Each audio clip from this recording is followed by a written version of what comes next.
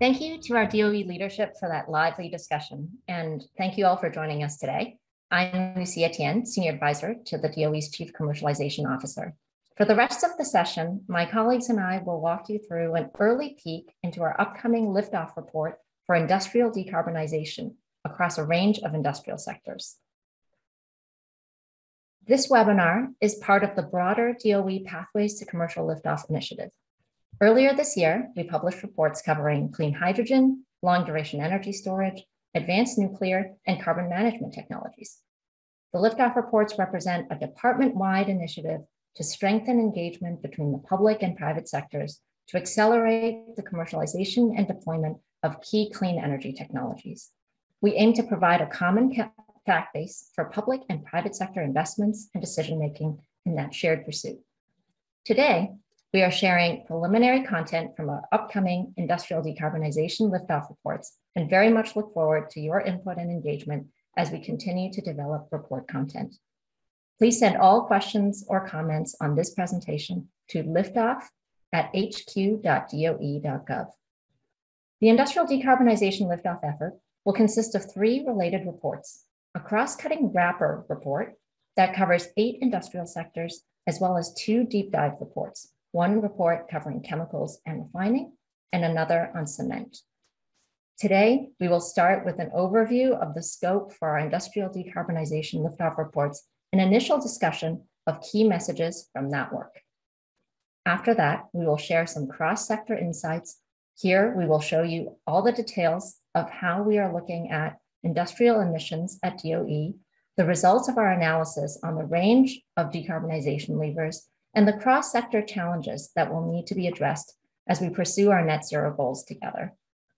Finally, we will have our team take us through sector-level pathways to Liftoff for each of the 8 industrial sectors the report will cover. These sector deep dives will arm listeners with the key context, decarbonization levers, and potential pathways for their specific areas of interest. Hopefully, we've piqued your interest and you'll continue on with us through the remainder of this webinar. However, if you do have to leave early, a recording of this webinar will be available at liftoff.energy.gov. Before we begin, I want to emphasize our goals for this webinar, as well as cover a few disclaimers to keep in mind. This webinar is a high-level overview of potential decarbonization pathways for U.S. industrial sectors. It's based on our best available data today and represents the DOE's preliminary perspective on this topic, subject to further refinement, hopefully with your input via our liftoff@hq.doe.gov inbox.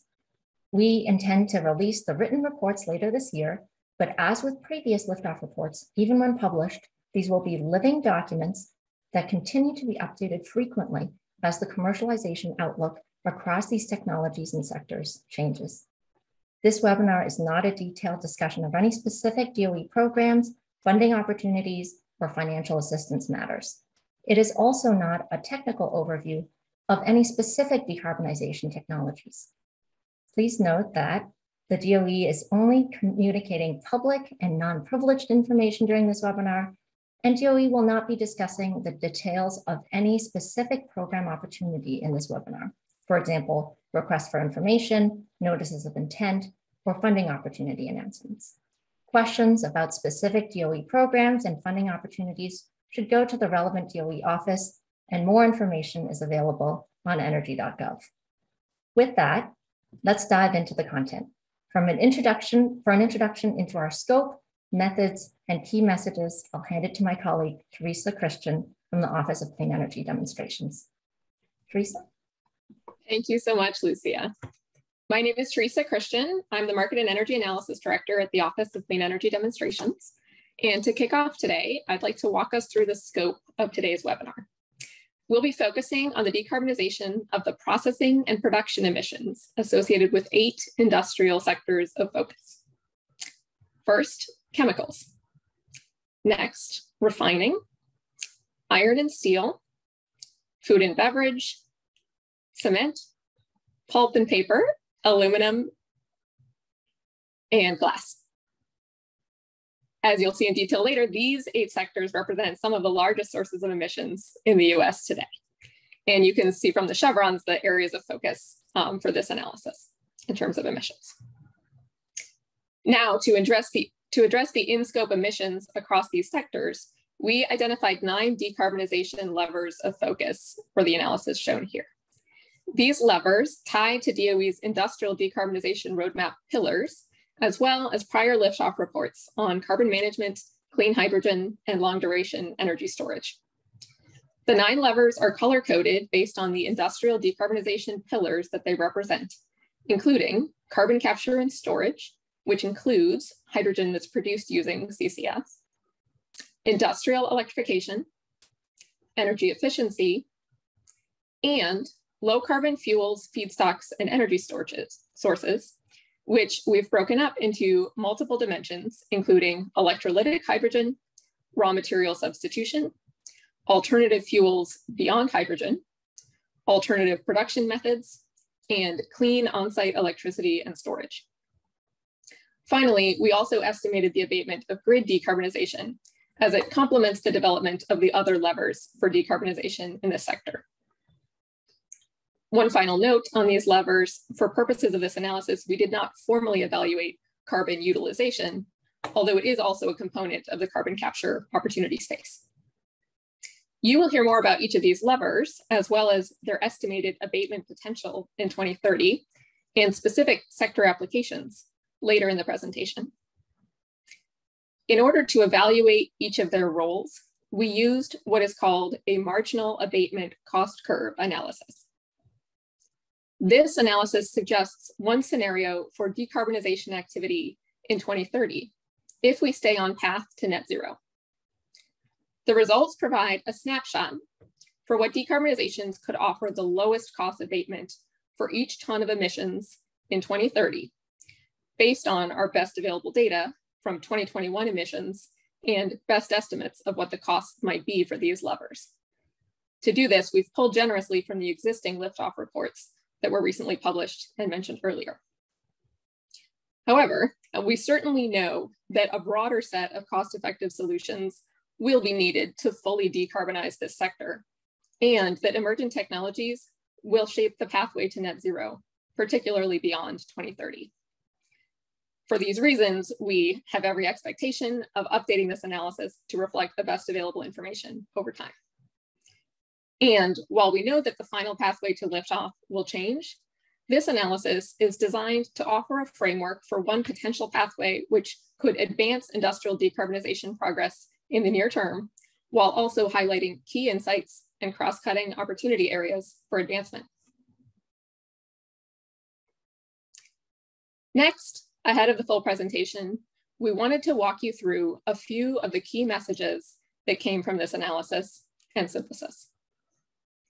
First, US industrial players are at risk of lagging behind net zero targets. However, this narrative is changing with recent public sector support, including the bill and IRA materials, with increasing customer expectations to address emissions, and with early private sector movers in the space. Next, emerging decarbonization levers, including energy efficiency, industrial electrification, carbon capture and storage, and alternative fuels, are estimated to be the least cost approaches to abate a portion of industrial emissions in 2030. And continued research, development, and demonstration of additional decarbonization levers, such as novel low carbon production methods, are needed to fully abate emissions, to lower overall costs, and to de-risk decarbonization by 2050. The potential capital deployment associated with these investments could be $700 billion to $1.1 trillion, which needs to come from public and private sector investments, and from leverage of industrial materials a small portion of end product price in order to decarbonize with emerging technologies. Early commercial deployments of decarbonization technologies in sector-specific applications could drive cost reductions and cross-sector learnings to boost the value proposition of similar future projects. And clear end customer demand would speed industrial decarbonization, requiring action across supplier value chains to compete for market share and customer segments that value low carbon products. But don't take my word for it. I will now pass to my colleague, Kate Scott, to take you through additional detail behind these key messages. Thank you. Thanks, Teresa. My name is Kate Scott. I'm a senior consultant and contractor with the Office of Technology Transitions. The next section will focus on cross-sector insights, including a deeper look at the emissions baseline used in this analysis and how DOE has been thinking about the challenge of industrial emissions, the results of the marginal abatement cost curve analysis and the potential role for decarbonization levers to reach net zero, and DOE's preliminary view on cross-sector challenges to industrial decarbonization and what potential tactics could help the industrial sector move faster and be a leader in their industry. To start, we must identify the magnitude of industrial emissions in the US in 2021. Overall, the industrial sector accounted for 24% of US emissions. The 8 sectors we focused on for this Liftoff report account for 14% of overall US emissions. While we know these sectors have long been called hard to abate, today we will challenge that idea by detailing the many deployable and demonstration-ready technologies for decarbonizing this space. While there are still technical and market challenges to scaling, without action, industrial emissions will continue to grow as a share of the US profile, with the potential for over a quarter of US emissions to be from the industrial sector by 2030, especially as other traditional large emitting sectors like transportation accelerate their decarbonization. To further define the problem, we will take a closer look at this 876 million tons of CO2e emissions. First, we can look at the geographic profile for these emissions.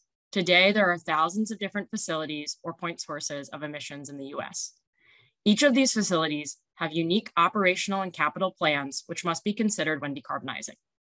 While this map can be daunting, there is a concentration in the US with facilities in the South and Midwest, accounting for 80% of emissions from the sectors of focus. These concentrations serve as a starting point for many industrial hub proposals and other regionally focused efforts.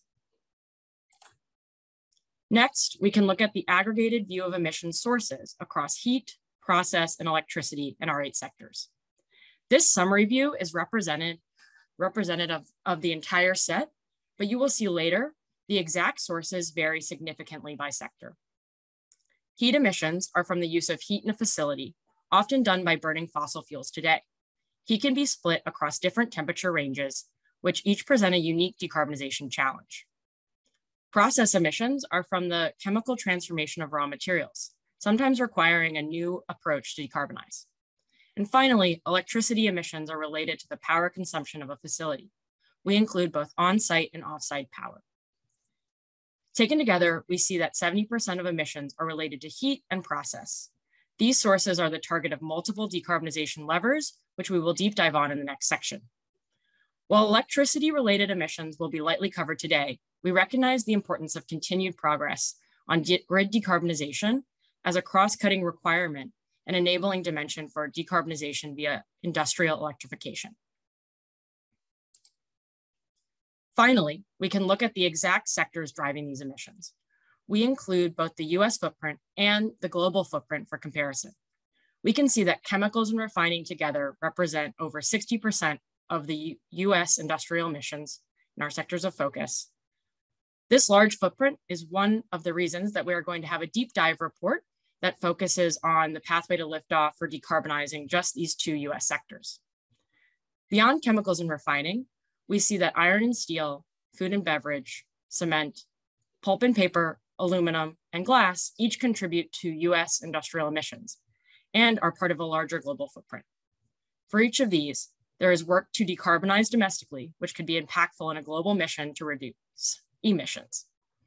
Additionally, to start our final section on sectors, we will highlight how players in each of these sectors have unique opportunities to lead their field and take charge of their decarbonization. So the last few slides define our baseline for our emissions and the different ways that you can look at the same number. First, the source, especially heat and process, determines what technologies to consider. And second, the location and sector of emissions determine the implementation and pathway to commercial liftoff. The next section will focus on the possible role of each decarbonization lever to address these emissions. We'll share the results of our marginal abatement cost curve analysis, including an estimate for the abatement potential of each of the levers based on current 2030 cost projections, a walkthrough of how DOE thinks about technology commercialization, and a snapshot of current readiness of these levers across sectors. Before we dive into the results, I wanted to quickly re-emphasize the 9 decarbonization levers studied. As Teresa mentioned, these 9 were selected based on the pillars in DOE's industrial decarbonization roadmap and existing liftoff reports.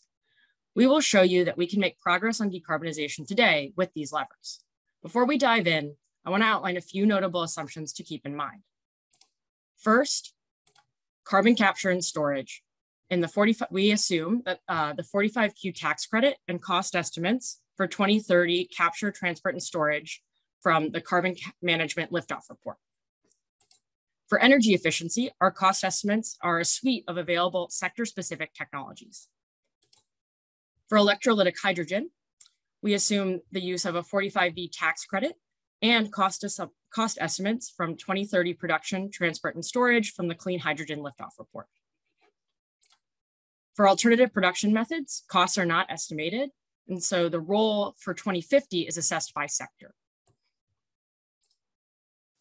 And for clean on-site power and storage, cost estimates are based on on-site solar with long duration energy storage, and those costs from the LDES Liftoff Report. And then finally, for grid decarbonization, we assumed linear progress in the White House's 100% clean power 2035 goal. These assumptions underpin the analysis and our results, which we'll share on the next page, and they create an estimated abatement potential that could be attributed to each lever in a 2030 scenario. We will see that all decarbonization levers have a role to play in decarbonizing emissions associated with industrial production processes. Even as each individual decarbonization lever pursues momentum towards widespread deployment, there will be a role for all. For example, the commercial pathway for widespread deployment of carbon management technologies and clean hydrogen have been discussed at length in separate DOE liftoff reports. We need all these levers and new emerging technologies to reach full decarbonization 2050, especially as these 2030 cost estimates become 2030 cost actuals and technologies start to pursue scaled deployment. So without further ado, let's get to our preliminary results. This is an information-dense slide, so I'm going to take a second to orient you. Along the left, the 9 decarbonization levers are categorized by addressed emission source and ordered from top to bottom based on the largest abatement potential. The bars are the estimated abatement potential in million tons of CO2 for each lever. This abatement potential is calculated by considering for each group of emissions across industry, source, and facility, which decarbonization lever is estimated to be lowest cost in 2030. And we'll deep dive on those specific costs on the next page. Overall, you can see that with today's estimates and tax credits like 48Q and 45V, we find there is a role for CCS, industrial electrification, energy efficiency, and alternative fuels like hydrogen in 2030. These results support existing DOE work like the H2 roadmap, where the estimated about 75 million tons of CO2 abatement shown here ties to the roadmap's expectations for use in ammonia and refining by 2030. These results also indicate that CCS could abate emissions in 2030. However, other decarbonization levers and emerging technologies may address the same emissions as CCS with more research, development, and demonstration. We'll take a closer look at the various options shortly. And finally, since most alternative production pathways have limited economic data available today, their role in 2030 decarbonization was not assessed. But you'll see in each sector in our second half of this webinar that there are alternative production pathways that play an important role in net zero by 2050. On the bottom of the page, we show an estimated CapEx representing the investment required for this scenario of abatement. We can see that this would mean for between $700 billion and $1.1 trillion of potential CapEx to deploy these technologies. And on the next page, we'll explore the specific costs behind this abatement potential and why our analysis selected CCS and what this means for the path to net zero in industrial decarbonization for 2030 and beyond. And finally, we want to call out the need for emerging technologies to abate 4% of emissions that there is currently today no near-term lever. And additionally, these emerging technologies could reduce the CapEx needed for full abatement in 2050.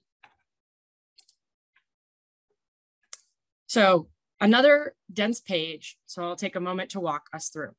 On the left, we've kept the decarbonization levers, and the bars are still 1 million tons of CO2. But now the abatement potential is segmented by the economic impact of abating each ton of CO2.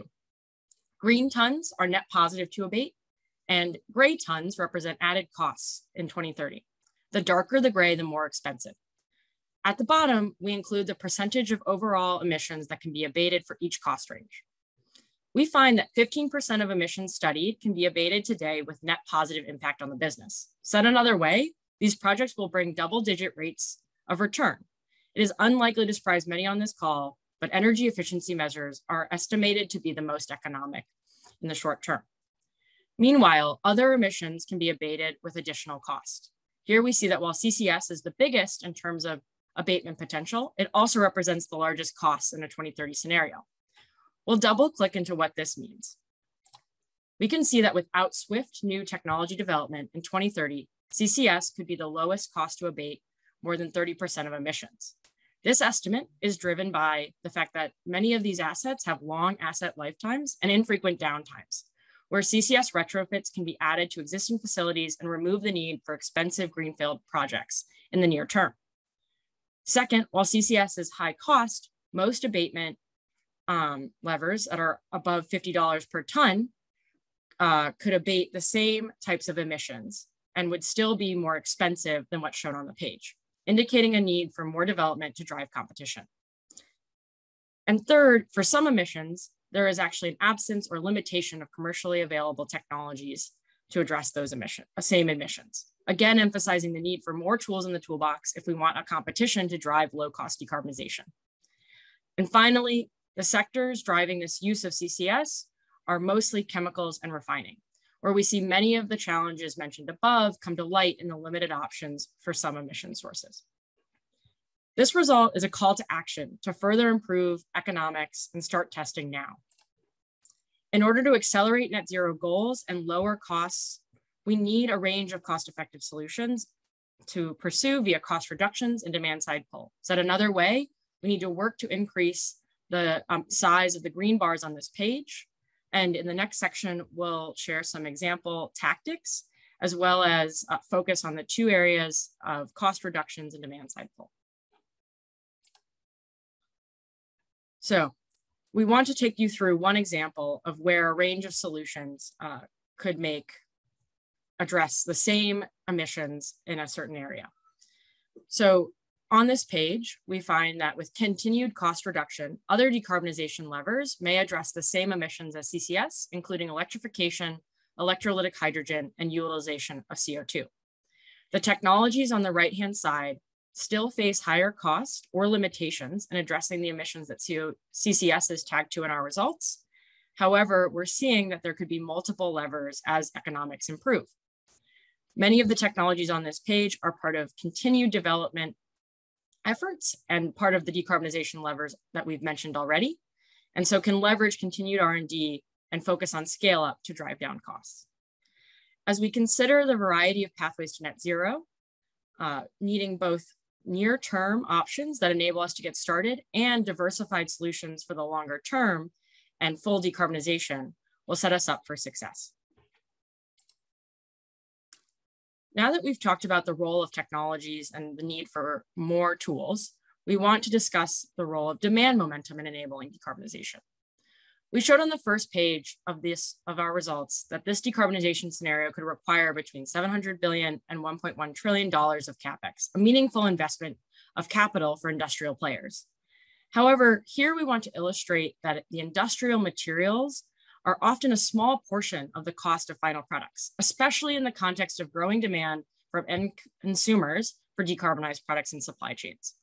On the left, we see a timeline of how this demand has been growing and already started, with as little as 8 years going by to start with early movers demanding low carbon products. People like Apple making commitments to buy low carbon aluminum, and other signatories to industry consortia like First Movers and Frontier looking to strengthen demand. On the right, we illustrate how the cost to decarbonize for a supplier dilutes along the value chain to end products, typically the focus of low carbon demand. This connectivity presents a key challenge, as end customer willingness to pay and connectivity to suppliers varies widely by product and market. However, there are encouraging examples in the market today, like the auto industry, where green premiums are emerging for some steel products, and large car makers are making public statements about their need for low carbon steel and traceability through the value chain. We will discuss the demand side more in the next section on cross-sector challenges.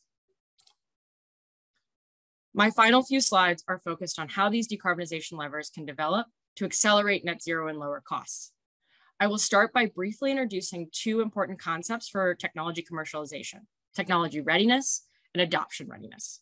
Many of you have likely heard of technology readiness, which assesses the maturity of a particular technology, indicating if something is still in R&D or in pilot or in demonstration or commercially available phase. Another dimension is adoption readiness, which focuses on other essential commercialization risk factors like value proposition, product market fit, demand pull, supply chain availability, and more. For more details on adoption readiness, if you're not familiar, you may want to check out the explanation at the link in the footnote or by going to the Office of Technology Transitions website. We will use these two ideas to assess the readiness of technologies across our decarb levers and sectors. So we use TRL and ARL to define 3 stages of commercialization, which you'll see throughout this presentation. First, we have R&D to pilot stage technologies where TRL and ARL are low. These rarely have clear economics, but as they develop, they could change the path to net zero. And as mentioned on the summary page, this group of emerging technologies is essential to reaching net zero. Without developments here, a portion of emissions may remain unabated, and today we found 4% of emissions had no levers to address. And second, as you can see on the page, we have demonstration-ready technologies with high TRL and a need to develop the ARL to improve the uptake of technology and de-risk market factors. And finally, we have deployable technologies, which have high TRL and relatively high ARL, but may not be fully commercially deployed today. Across each technology, especially in the deployable stage, it is important to consider how to use early projects to de-risk remaining ARL barriers and move these technologies squarely into the upper right. Now that I've introduced our classification, I will share the summary for our decarbonization levers across each of our sectors. So on this page, we have again repeated the decarbonization levers on the left, and now the sectors studied are on the top. Across this matrix, there are specific technologies in each decarbonization lever that have different stages of commercialization. So first, there are deployable technologies. Unsurprisingly, considering the amount of net positive abatement estimated, energy efficiency has deployable levers across sectors. There are some solutions in raw material substitution, especially on recycling, which are also deployable. Second, we have demonstration-ready technologies. Here we see CCS projects across sectors, as well as opportunities in hydrogen and some alternative production methods.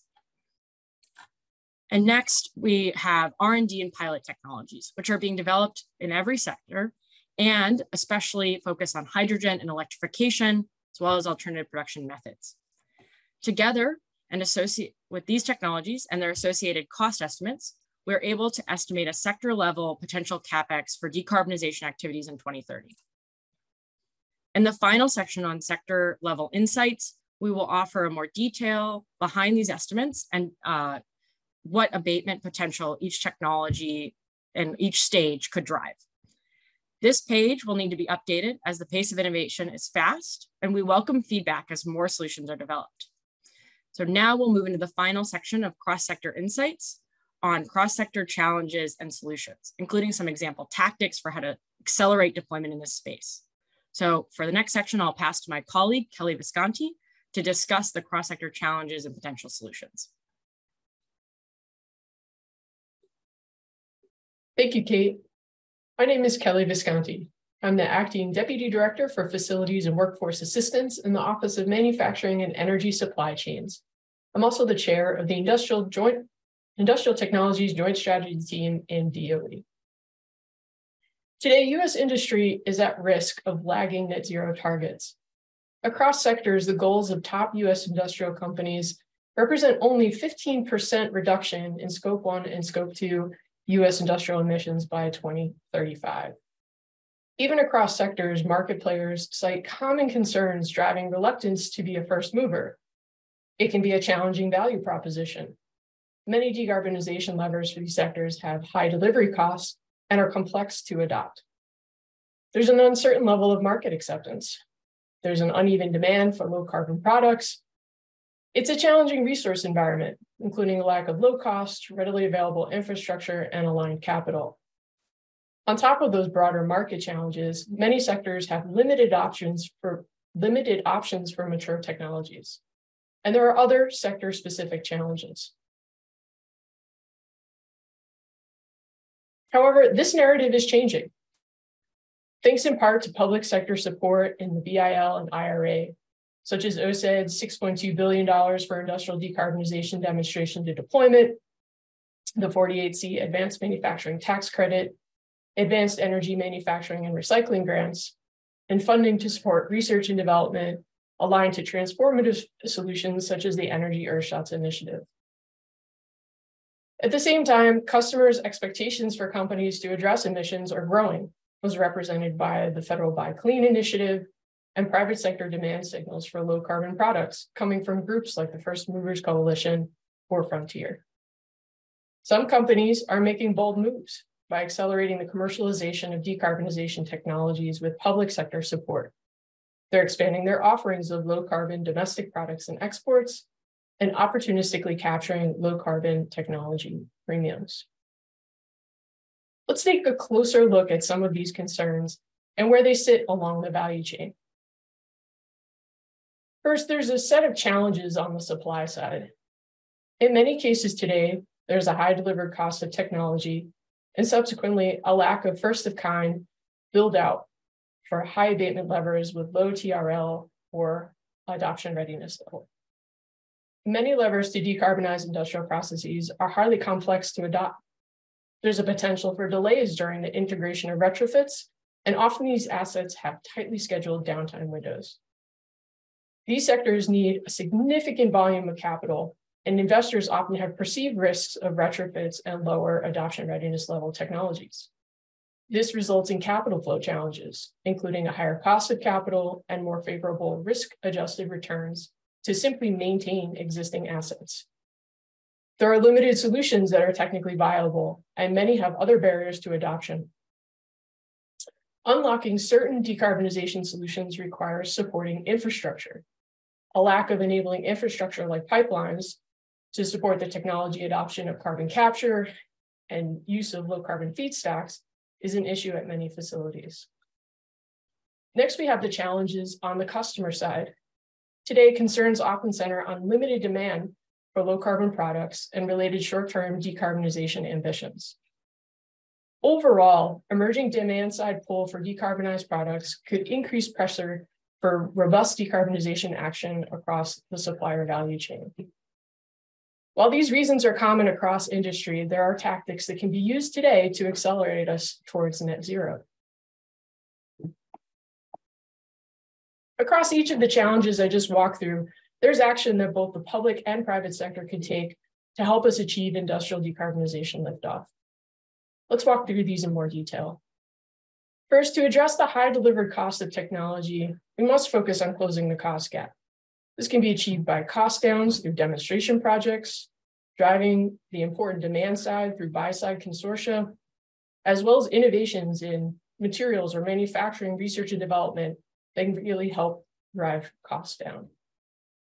To lower risk of adopting complex solutions, integrating this work into near and long-term capital planning is essential.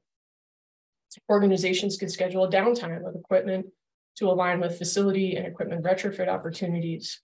And we can collectively develop and implement best practices for improved planning and replicability. Further advances in the manufacturing approaches can simplify construction and integration. Addressing infrastructure requirements will be essential. Expediting permitting bottlenecks and allowing for sufficient time in project planning is essential. Building and expanding regional hubs and common carrier infrastructure, including but not limited to things like the hydrogen hubs or carbon capture pipelines, are another set of tools. In addition, industry must be able to secure financing. The market needs to provide risk mitigation measures to unlock equity and debt financing across different stages of technology development and scale-up. It's important to better address transition risk in business case development. And again, demand-side mechanisms, where feasible, such as through offtake agreements, can increase the attractiveness of financial deals. And lastly, on the supply side, the industrial sector needs new innovative technical solutions, particularly pilot scale projects for low to high temperature clean heat, alternative fuels, raw material substitutions, and alternative production processes. For example, electrolytic-based iron making or novel chemistries for cement. We need to identify sector-specific opportunities and support development of earlier stage technologies. On the flip side, it's critical to shore up demand-side pulls, like increasing awareness of embodied emissions throughout the supply chain, creating guaranteed offtake agreements for up to 100% of low-carbon materials, defining green premiums for low-carbon products, tracking and verifying systems for supply chains, and creating voluntary or statutory requirements for low-carbon materials. The good news is that progress on these challenges will provide cross-cutting support for decarbonization across industrial sectors. However, we understand that to achieve commercial liftoff for technologies and achieve net zero, we cannot only discuss the cross-cutting takeaways. Each sector faces unique challenges and also offers unique leadership opportunities for liftoff. The next half of this webinar will start with Kate returning to introduce DOE's early synthesis of leadership opportunities by sector. This will be followed by an individual discussion of each of the 8 sectors, highlighting a sector-specific pathway to liftoff and net zero. Back to you, Kate.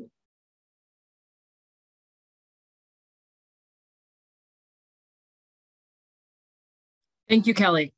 For the next 40 or so minutes, members of the Pathway to Commercial Liftoff team will spend around 5 minutes providing whirlwind overviews of each sector of focus, covering the industry context, emission sources, specific decarbonization levers, and a synthesized pathway to liftoff. Like the rest of the webinar, these insights are preliminary, and many technologies sit in between stages of commercialization, where it can be hard to separate technologies that are R&D and pilot, demonstration, or deployable. Our goal in providing these synthesized views is not to predict the future, but instead to understand what types of activities would be timely to support a pathway to decarbonization liftoff across these sectors of focus. We will also be posting this video with clear navigation on liftoff.energy.gov for folks to review on their own time. So to kick off this section, the Liftoff team has identified unique leadership opportunities for every sector to leverage on its journey to decarbonization. These consider a sector's position in the US economy, technology options, and emissions profile to determine their superpower when it comes to leading in a net zero world. So without further ado, we'll start off with chemicals. As the largest emitter of the sectors covered in this work, the US chemicals industry can use its market power to demonstrate world-class low-carbon processing techniques domestically, and as an opportunity to pursue a competitive advantage internationally. Next, the US is the world's largest oil producer, which presents the US refining sector a chance to be a global leader in the production, usage, and export of lower carbon intensity fuels, and to preserve their industrial base and retain the social license to operate. For iron and steel producers, they can scale their use of low carbon inputs to further solidify the US's position as a global leader in low carbon steel products. For the food and beverage industry, their relationship with consumers are a strong driver to leverage their position in educating the market of the benefits of decarbonization and to scale promising options for decarbonizing low temperature heat. In cement, They can capitalize on already economic levers to transform US industry into a pioneer for net zero cement and innovative methods. The US government also has a unique role to play here. As the largest procurement partner, there is a chance to signal demand for low carbon products. In paper and pulp, market leaders can achieve low temperature heat decarbonization and even reach carbon negative operations with CCS retrofits. And in aluminum, there's a chance to reach infinite recycling. The sectors can also build out cost-effective clean power and to produce carbon-free materials, as well as de-risking the US import reliance. And finally, for glass industry, there can be unlocked solutions to decarbonize high temperature heat and set a precedential roadmap for other industrial sectors that rely on heat intensive processes.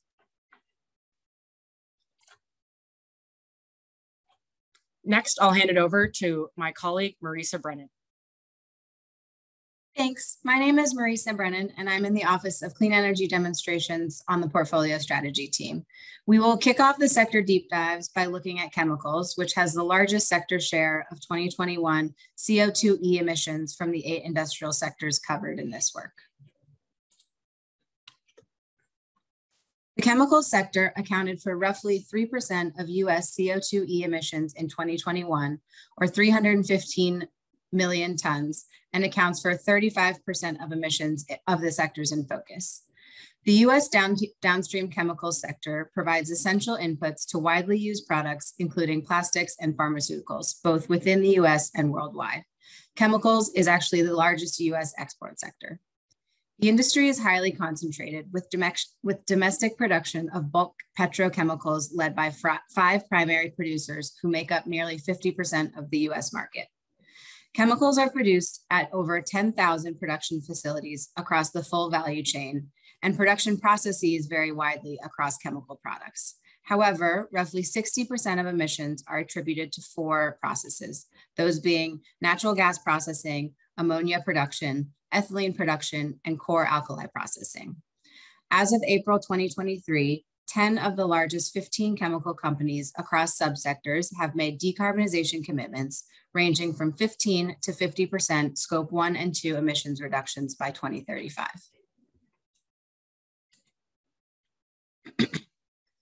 The chemical sector emissions come from 3 primary sources: heat generation, which makes up roughly 40%, electricity, roughly 29%, and process emissions, another 24%. The remaining 7% comes from various other sources, such as fugitive emissions. While chemicals production has fragmented emission sources, approximately 80% of these operational emissions originate from on-site point sources. Because of the fragmented nature of chemical emission sources, the sectors will need to pull a variety of abatement levers, with significant roles for CCS and equipment electrification powered by clean electricity. But these levers are expensive, with costs ranging from roughly $110 to $140 per ton of CO2e for CCS on dilute flue gas streams, and for the electrification of equipment ranging from a net positive $50 after IRA tax incentives to a $70 cost per ton of CO2e.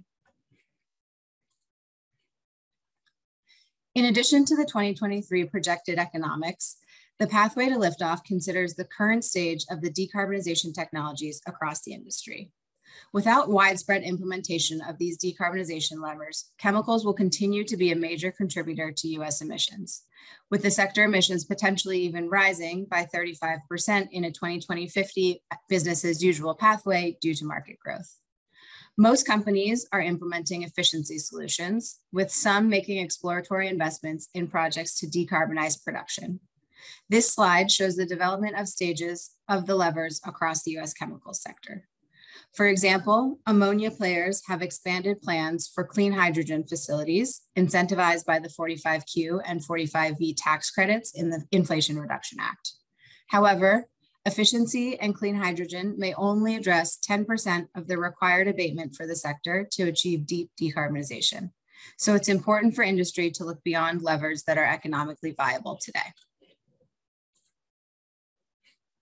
Based on industry momentum, available decarbonization levers, and current technology maturity, a pathway to liftoff in chemicals processing decarbonization will need to leverage a portfolio of options to reduce its carbon footprint, all while supporting the continued growth and cross-border sales.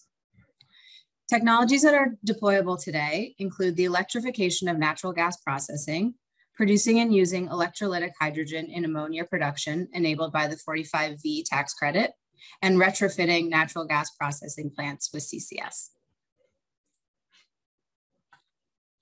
Beyond the decarbonization levers that are deployable today, the chemical sector will need to reach economies of scale for low temperature heat electrification to be competitive with fossil fuel boilers and burners, close the CCS cost gap on dilute flue streams, and advance biofeedstocks for chemicals, among others. To achieve a net zero pathway by 2050, the sector will need to advance alternative steam cracker technologies to be competitive with fossil fuel powered processes and develop alternative production methods. These activities all in could require $400 to $600 billion in capital investment through 2050. However, this pathway could change as new technologies and solutions to decarbonize are introduced. The next sector we will be covering is refining. Production emissions from the refining sector accounted for roughly 2% of US CO2e emissions in 2021, or 242 million tons, which is approximately 27% of emissions from the sectors in focus. Refining production is spread across nearly 130 refineries nationwide, with more than 40% of capacity concentrated in the top 5 players. US refineries primarily produce 2 product groups. One, fuels for transportation, which account for more than 90% of US refined fuel products, and 2, other petrochemical processes, both of which are historically critical components of US energy security. The US produced 20% of global refined oil and was the world's top producer in 2022. The typical refining process consists of 3 primary steps. 1, separating crude oil into different compounds.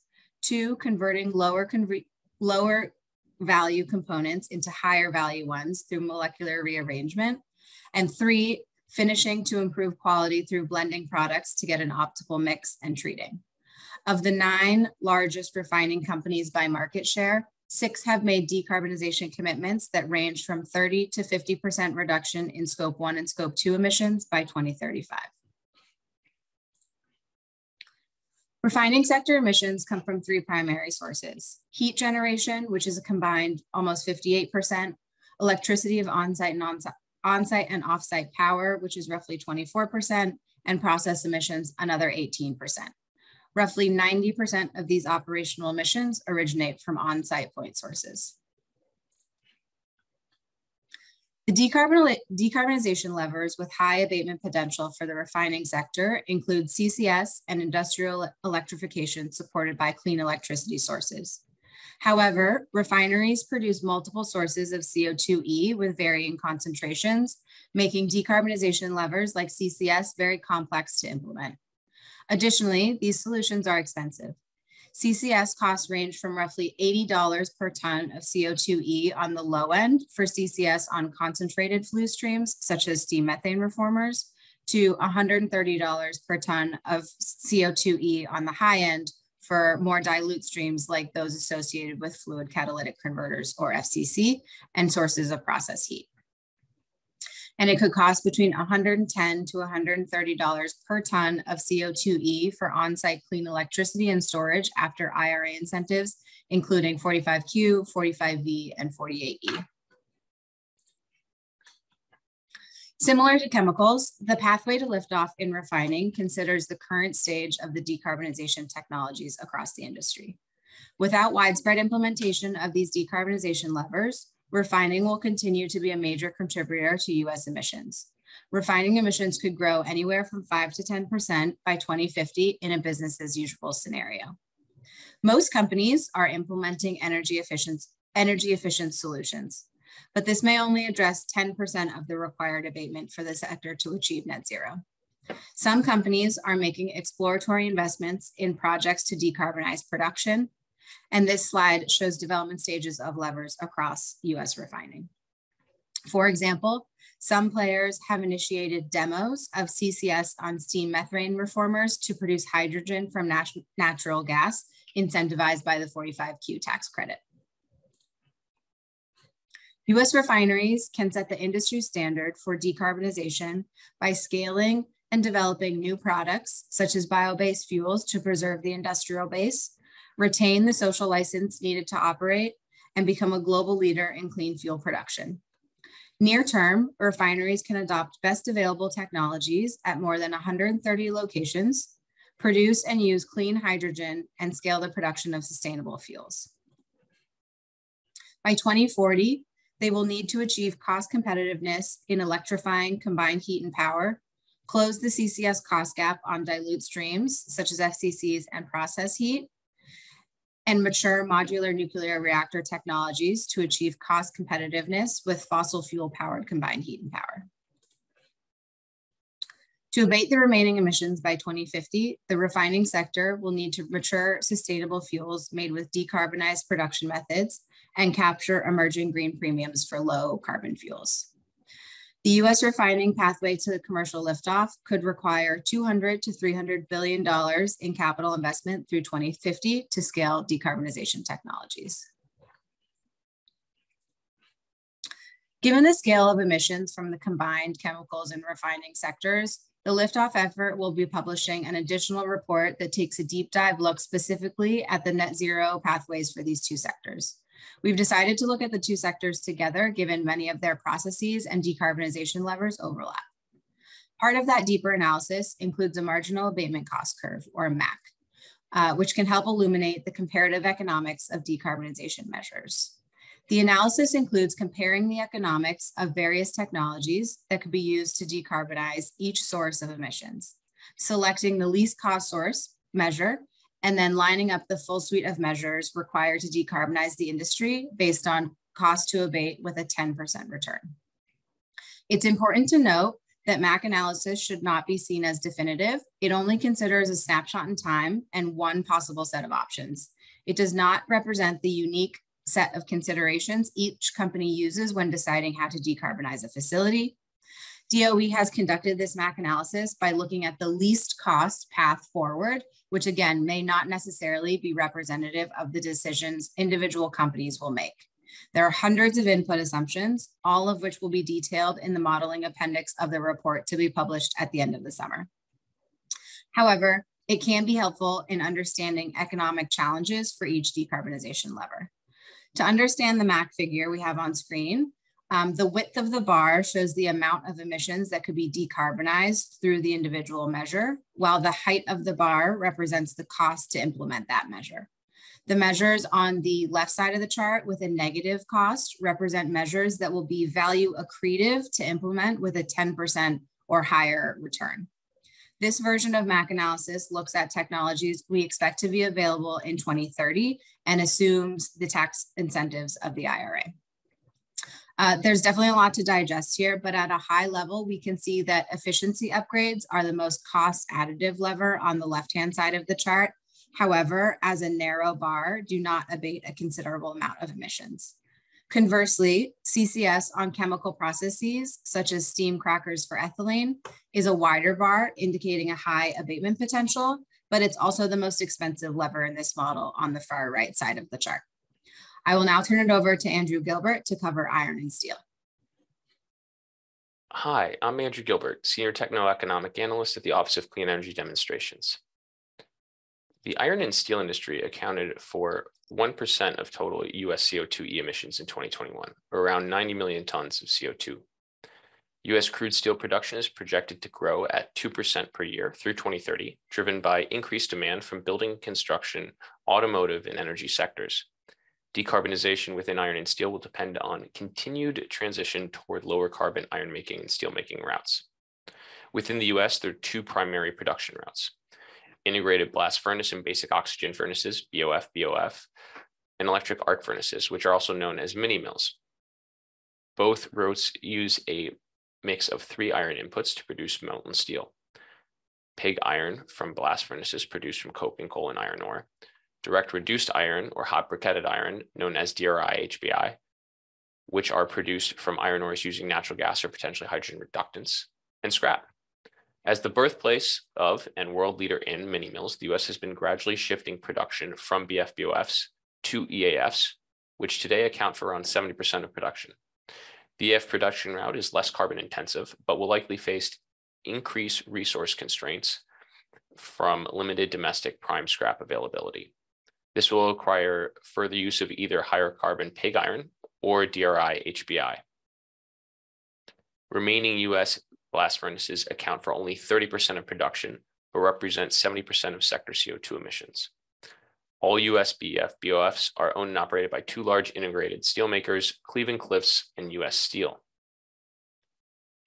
Depicted here are four possible paths for deep decarbonization in iron and steel in the medium term, with more nascent technologies listed on the right. As a flag, these costs are preliminary and incorporate tax credits like 45V and 45Q.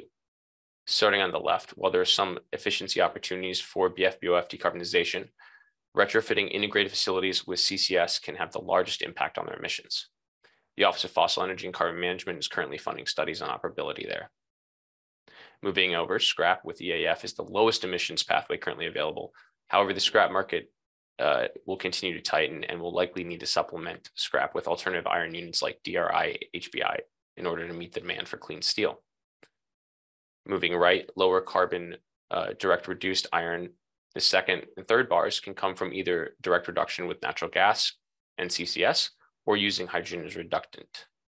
We foresee opportunities for both routes in the US with decarbonization impacted by local geology, i.e. storage availability, the availability of clean hydrogen, and the facility's underlying technology. For instance, two of the leading DRI technology providers engineer plants with different flue streams. One produces a flue stream with a concentration of around 60%, while another has a CO2 concentration of around 50%, leading to potentially different preferences in decarbonization routes. As we look toward the long term, there are a range of technologies like molten oxide electrolysis that offer alternative options for decarbonized steel. In the next few pages, I will deep dive on decarbonization for blast furnaces due to their high share of emissions. Looking at the BF-BOF emissions responsible for 70% of US and iron and steel emissions, around 80% of those emissions are heat-related, mostly stemming from coking and coal combustion. Around 90% of BF-BOF emissions result from iron making that can be addressed with CCS retrofits, reducing reliance on high carbon inputs, e.g. pig iron, or raw material substitution with DRI-HBI routes we just discussed, or electrification, i.e. shifting more steelmaking production to EAFs.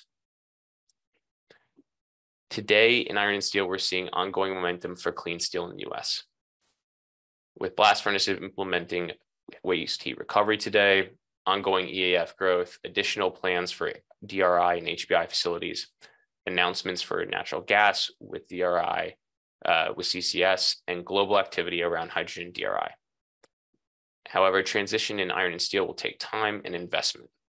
Deep decarbonized paths such as blast furnaces with CCS or DRI with CCS or H2 have not been demonstrated at scale here and are reliant on offtake in CCS and clean H2 industries with alternative production pathways further afield. The next decade will be critical. Key off-takers such as the auto industry and construction can spur deep demand for decarbonization, and public and private investment can accelerate the process. This final page summarizes a pathway to liftoff for the iron and steel industry. There is an opportunity for the US iron and steel to provide further low carbon iron making inputs to solidify the US's position as a global leader in low carbon steel products. Across these technologies, there are a few stages and key enablers. In the near term, we can drive adoption of the best technology at remaining BF-BOF facilities. We can increase low carbon DRI-HBI production and increase scrap resourcing. We can continue to migrate production towards EAF routes. At the same time, we can use demonstrations to lower costs of CCS on BF-BOF facilities and natural gas DRI with CCS through policy supports like 45Q and by growing CCS transport and storage infrastructure. On the R&D front, we can diversify decarbonization options for steel by reducing the cost of electrolyzers, scale alternative iron making processes like iron electrolysis, and support EAF technology development to be able to produce all grades of steel. Overall, this could represent between $25 and $40 billion of investment in the sector. I will now turn it over to Kate Scott to cover food and beverage. Great, thanks, Andrew. To round out the first half of our sector overviews, we now turn to food and bev, or just F&B. Food and beverage processing accounted for about 1% of overall US CO2e emissions in 2021, or 85 million tons, about 10% of emissions from our sectors of focus. Processing generally represents less than 10% of the total value chain emissions across food and beverage products. However, as you can see from the left-hand chart, even this amount of food and beverage emissions represent something meaningful in terms of the overall industrial emissions in the United States.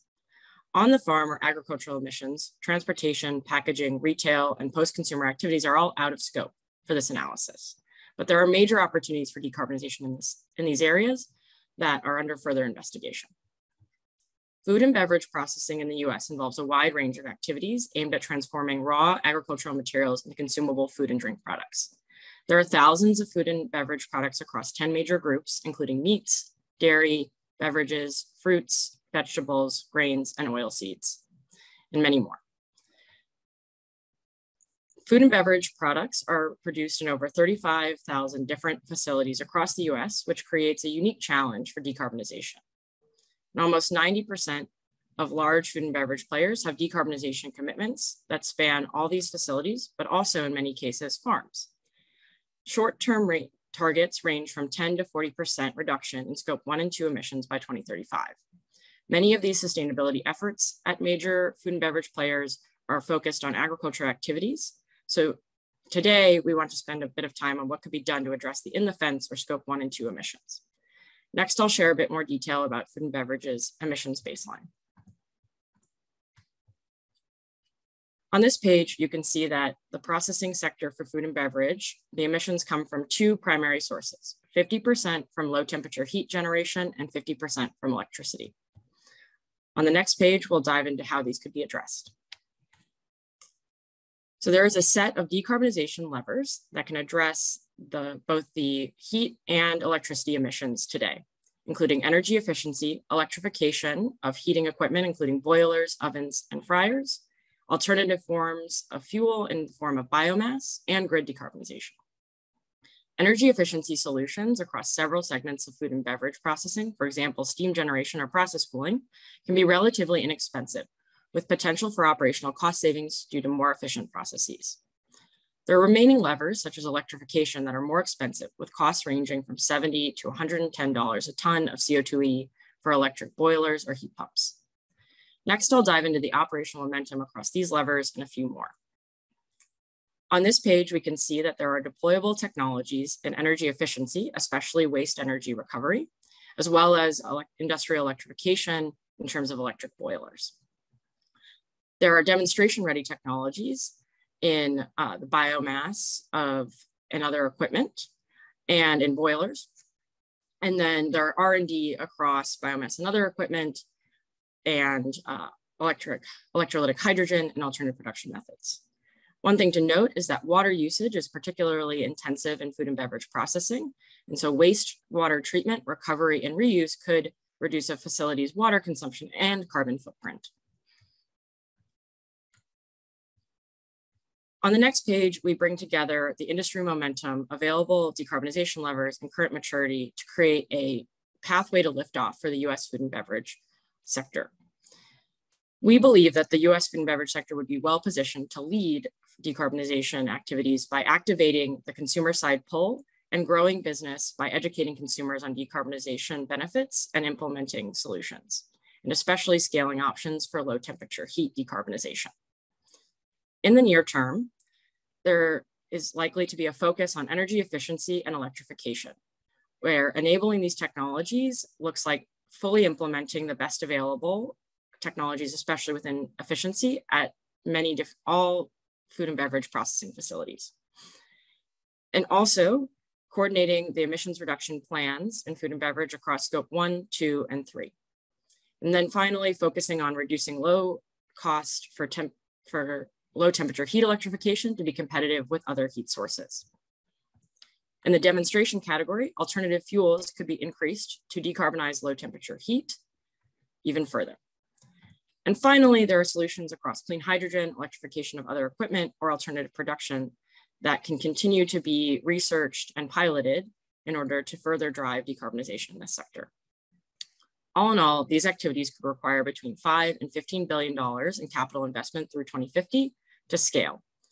However, like other sectors, this would change as additional technologies and solutions to decarbonize are introduced. With that, I'll pass it to Sam Goldman for cement. Thanks, Kate. Hi, everyone. I'm Sam Goldman. I'm an advisor and contractor to the Loan Programs Office at DOE, and I'm going to walk through some of our preliminary work on low carbon cement. So just for background, cement is a key ingredient in concrete, the most widely consumed man-made material on Earth, and is vital for a wide range of construction and infrastructure activity, housing and other buildings, roads, highways, bridges, and the like. When we look at the emissions profile, cement production accounted for around 70 million tons of CO2 emissions in 2021. It's around 1% of total US emissions and around 8% of emissions from the sectors in focus today.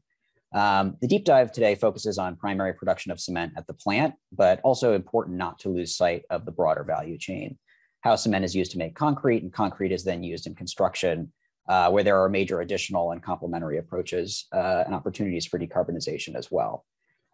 Two other points of context that we'll flag here. One is just looking internationally, cement is around 1% of US CO2 emissions, but closer to 7 or 8% of emissions worldwide, on the order of 3.5 billion tons a year.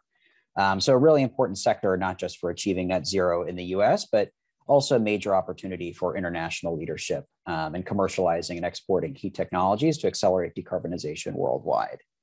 And then just in terms of market context, one of the unique things about cement is that government procurement accounts for around 50% of the US market, for example, from federal and state spending on infrastructure and public buildings. So the public sector has a really important role to play here in moving the market. We actually look at where those emissions are coming from. From a production standpoint, we're talking about a fairly consistent model. Raw material, chiefly quarried and crushed limestone, is processed at high heat in a rotary kiln to produce clinker. That clinker is then cooled, ground, and blended with other materials to produce the final cement mix, which is then used in concrete and construction. And when we look at that emissions profile and where the emissions actually come from, around 85% are coming either from the fuels combusted to produce the high heat at which that process occurs, or from the chemical process itself, by which cement is made from carbonated limestone. And so we're seeing a range of approaches that are emerging to address this emissions profile. For heat, we can look in the shorter term to measures like increased use of alternative lower carbon fuels, things like biomass and waste. And in the longer term, potentially to use of hydrogen or electrification for parts of the process. For those chemical process emissions, we can look to alternative production methods for traditional cement products. This is things like electrochemical production, use of some alternative non-carbonate feedstocks, or to alternative cement chemistries altogether. Or we can look to capture those emissions with CCS. We can also use CCS to address some of those residual emissions from heat. And then finally, there are a number of cross-cutting interventions that can reduce emissions by improving production efficiency, as well as some additional cross-cutting levers that can reduce overall emissions for the sector and across the value chain by reducing clinker consumption. And so that's increasing the use of substitutes to reduce clinker content in cement blends, reducing cement content in concretes, and then concrete consumption in sort of end construction projects. In terms of the economics, as we look down the column on the right-hand side, the story here is, there's an initial set of levers that seem to have more favorable economics today, either in the money or pretty close, depending on site and market-specific conditions.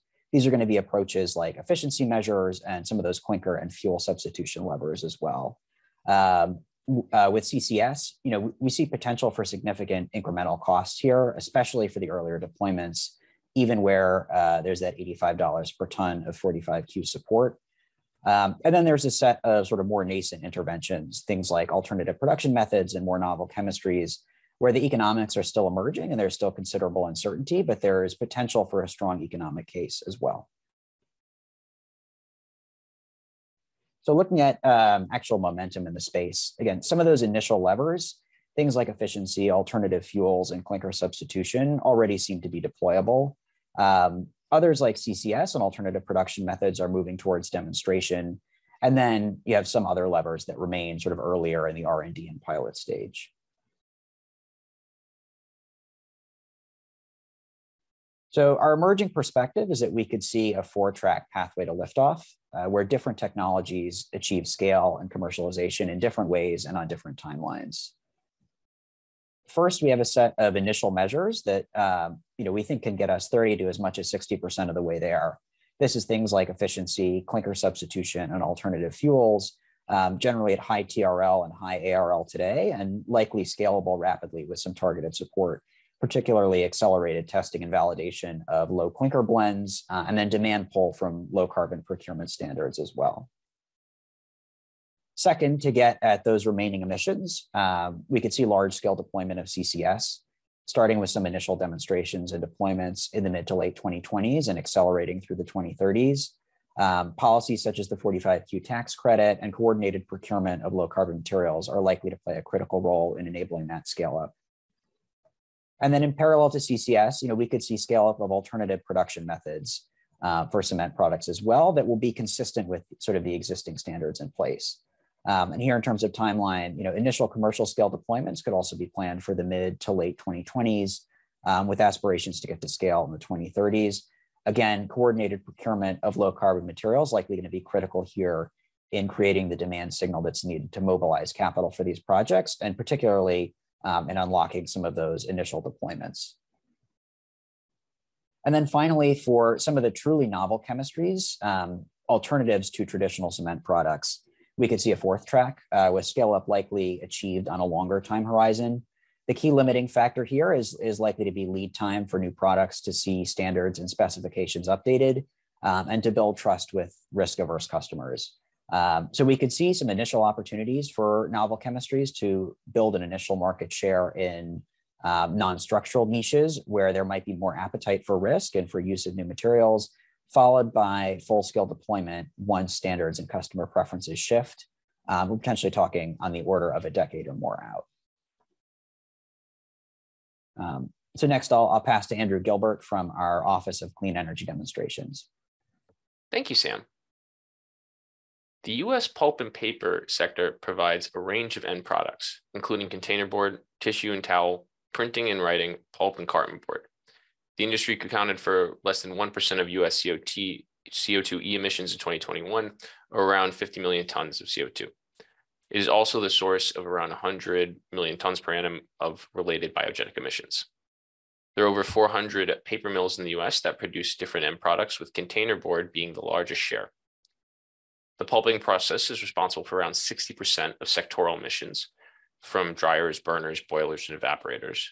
And the production of paper consists of 3 primary steps: pulping, which includes debarking, chipping, followed by digesting and bleaching and drying; paper making, which includes feeding the pulp into various paper machines; and converting to corrugator, sheets, box plants, or tissues.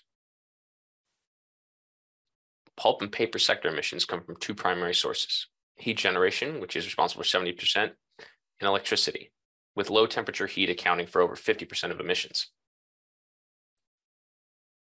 Decarbonization levers include energy efficiency, such as improved separations technologies, leveraging alternate fuels like residual biomass and electrification. These have a wide range of abatement costs in a capital-intensive sector. Most energy efficiency levers, e.g. real-time energy management systems and air dryers, are net positive, however, do not always clear the industry's high hurdle rates, which can be up to 25%. Alternative fuels, e.g. biomass and electrification levers, can range from around $100 to $160 per ton of CO2 abated. Hydrogen burners, boilers, and alternative fuels like biomass gasification and pyrolysis are in the R&D stage with emerging economics. While many decarbonization levers exist at commercial scale, there's room to accelerate the adoption of best practices, including advanced membranes for separations, combusting residual biomass, increasing recycling, and electrifying heat. Pulp and paper also has the opportunity to incorporate CCS on black liquor boilers, thereby driving negative emissions via BECCS. In the near term, we can accelerate commercialized energy efficiency technologies and combustion of waste biomass for heat and power,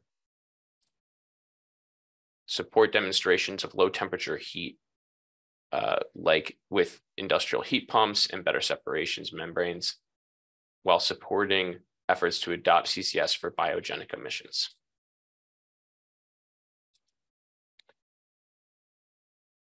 And on the R&D front, pilot biomass gasification and pyrolysis for clean hydrogen and sustainable aviation fuel off-takers to create new revenue opportunities for the sector. And now back to Kate. Thanks, Andrew. Next, we'll focus on aluminum in the United States. In 2021, the industry accounted for less than 1% of US CO2e emissions, or about 16 million tons, less than 2% of emissions from the sectors of focus. But there's a larger global emissions of about 1,100 million tons. The US primary and secondary aluminum products are used by automotive, packaging, and energy sectors, with US demand expected to rise due to energy transition technologies like solar PV frames, inverters, and batteries, as well as increased EV uptake supported by tax credits like 45X and 48C. Today, the US relies on significant foreign imports for primary aluminum, mostly from Canada, as domestic production has declined significantly in the last 25 years. The US was a global leader in primary aluminum production through 2000, but by 2021 was the 9th largest producer, less than 1 million tons per annum, driven by high energy prices. As of 2021, 65% of aluminum production in the US was secondary production.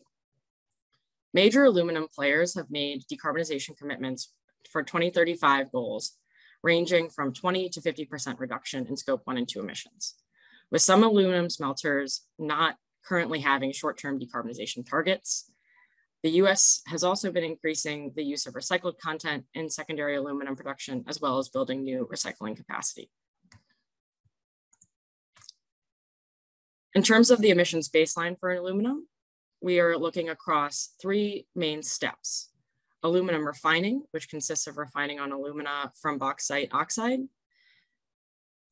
aluminum smelting, which consists of converting alumina into primary aluminum metal through electrolysis; and secondary aluminum production, which consists of combining primary aluminum metals with aluminum scrap through casting, rolling, extruding, and other surface treatments, create a final aluminum product. Overall, smelting accounts for 70% of aluminum industry emissions, and there's only 6 remaining smelters in the US, which are owned and operated by 3 players. So when we look at this in terms of the emission source, we see that across aluminum, there are 3 primary sources, with 31% coming from heat generation, 17% of emissions from process, and 52% from electricity. Taken together, there is a set of decarbonization levers with high abatement potential today, including grid decarbonization, energy efficiency, and CCS on smelting, specifically on the Hall-Héroult electrolysis process. Energy efficiency solutions in alumina refining, aluminum smelting, and secondary aluminum processing are relatively inexpensive, with potential for operational cost savings due to more efficient processes. Remaining levers include CCS on electrolysis. However, it is significantly more expensive due to low CO2 concentrations, with costs of $140 to $290 per ton of CO2e after IRA incentives. Alternative production methods like an anode could potentially be an alternative to CCS to capture aluminum smelting process emissions. Next, like other sectors, we'll look at the operational momentum behind these levers. We see today that energy efficiency, especially heat recovery, is already deployable, along with activities in raw material substitution, like increasing scrap usage, and industrial electrification by electrifying low temperature heat. We also see demonstration-ready technologies like increasing Zorba processing in raw material substitution and inert anode processing for alternative production methods. There's also work in terms of in R&D and piloting on CCS for smelting processes and electrolytic hydrogen and things like H2 calciners. Like other sectors, we'll end on a pathway to liftoff for aluminum based on industry momentum, available levers, and current maturity. Overall, the sector has a unique opportunity to lead decarbonization by reaching infinite recycling, as materials can be reused without loss of quality if the supporting recycling supply chain can be developed. There's also an opportunity to build out cost-effective clean power and show how this can enable very low carbon products. And then finally, as we build out aluminum decarbonization pathways in the United States, we can de-risk US import reliance. We'll get there in a few stages. First, by thinking about deployable technologies today and pushing for best available technology adoption at remaining aluminum facilities in the United States, as well as continuing to divert post-consumer scrap from landfill into aluminum reprocessing. And finally, competing for cost reductions in low temperature heat electrification versus fossil fuel burners. The next section is on demonstration ready technologies and focusing on raw material substitution and alternative production methods, where we would increase the domestic processing of scrap and, for example, the Zorba, and then maturing the inert anode processing to be cost competitive with existing options. And finally, there is R&D and pilot technologies in this area to focus on, like CCS on smelters, high temperature heat electrification, and additional electrification of other parts of the process and the use of hydrogen. The focus would be on reducing the costs of CCS at these smelters via demonstrations, 45Q incentives, and infrastructure, and reducing costs of high temperature heat electrification and maturing alternative production methods. Overall, as with other industries, key off-takers can spur activity in this space by strengthening low carbon demand signals and clarifying for suppliers the value of implementing some of these technologies. Taken together, this pathway to liftoff could require $10 to $15 billion in capital investment through 2050 to scale decarbonization technologies, which could change, again, as additional information on technologies and their costs emerge. Thank you. And for the last section, I'll pass it to Charles Gertler. Thanks, Kate. I'm Charles Gertler. I'm a senior advisor and contractor to the Department of Energy's Loan Programs Office. And for our last sector in this webinar, we will focus on the glass industry. So while the US is a leading importer of glass worldwide, the domestic glass industry accounted for 11 megatons of CO2 equivalent emissions, which is about 1.2% of emissions from the sectors of focus in this report, and less than 1% of overall emissions in the US in 2021. Of the four main types of glass, flat glass and container glass are the largest segments of the sector by volume, and those are followed by specialty glass and fiberglass. It is growth in solar panel and construction glass demand that's driving growth in flat glass usage, and it is consumer trends that are driving growth in container glass usage. So though glass is the smallest contributor to overall emissions that we're discussing today, the industry has made pretty notable decarbonization commitments. 2/3 of large glass companies have set targets of between 15 and 50% of emissions reductions by 2035. Let's talk quickly about the glass making process to set the stage here. So the glass making process has four main steps. First is batch preparation. So in this step, silica, soda ash, and limestone are mixed. The second is melting and fining. So here the material mixture is heated to melting point in a furnace. The third is forming, in which molten glass is shaped to end product specifications. And finally, the last step is post-forming and finishing. In this step, the finished product is inspected before undergoing any necessary finishing processes. So overall, these steps lead to emissions mainly from high temperature heat generation, which you can see on this page, account for 47% of overall emissions.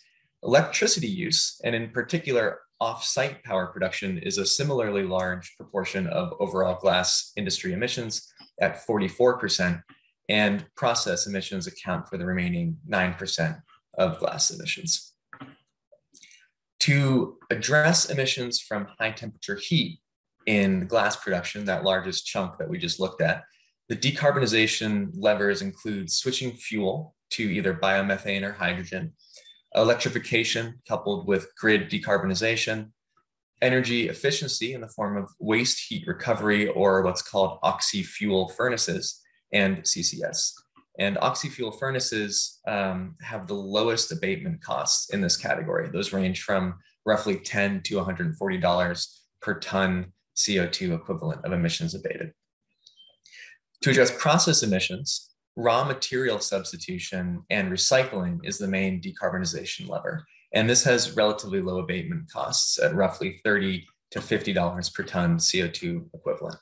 It's important to note here that because glass is 100% recyclable and it can be recycled endlessly without decreases in quality or purity, recycled glass, or what's called cullet, can be used to substitute up to 95% of raw materials. Finally, the main lever to address electricity emissions is grid decarbonization. And that's because glass industry electricity emissions are predominantly from off-site generation, as we saw on the previous slide. Let's turn now to the momentum landscape in this space. So to achieve the decarbonization commitments set forth here, the glass industry is currently focused on adopting oxy-fuel furnaces, which are a mature and deployable technology, as well as the industry is also focused on increasing cullet usage. This is challenged to some extent in the US by low glass recycling rates. Other technologies for decarbonizing high temperature heat include electrification, CCS, alternative fuels, and hydrogen, as mentioned. And these are currently at the demonstration, pilot, or R&D stages. Finally, I'll note that additional technologies like thermal energy storage may provide network benefits that accelerate the deployment of technologies to decarbonize high temperature heat by improving their business case, providing flexibility, and balancing energy demand and supply.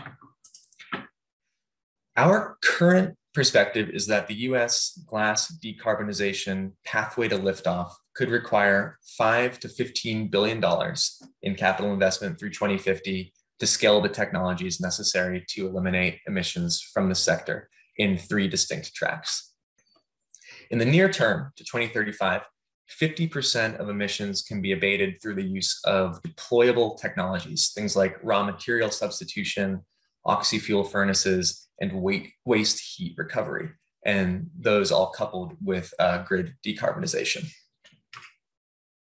In the medium term to 2040, a second track here that can abate 25 to 40% of emissions can be achieved through deploying technologies that are currently in the demonstration phase. So these are things like CCS, alternative fuel, electrification, as well as more advanced techniques for cullet usage. It's also our perspective that building out the recycling supply chain will be a large component and enabler of this effort. Finally, to 2050, deploying technologies that are currently in the R&D and pilot stage could abate the remaining 10 to 25% of emissions in the industry, enabled by process and equipment substitution technology that will be proven out in the coming decades. So with that, thus concludes this webinar on the pathways to commercial liftoff for industrial decarbonization. On behalf of all of our presenters, I want to thank you all for your time. We hope you'll go to liftoff.energy.gov for more information. And please shoot us an email at liftoff@hq.doe.gov about what we got right, what we got wrong. The industrial decarbonization landscape is evolving quickly, and we want these to reflect the best and latest information from across the industry. We're looking forward to working together to achieve liftoff. Thanks very much.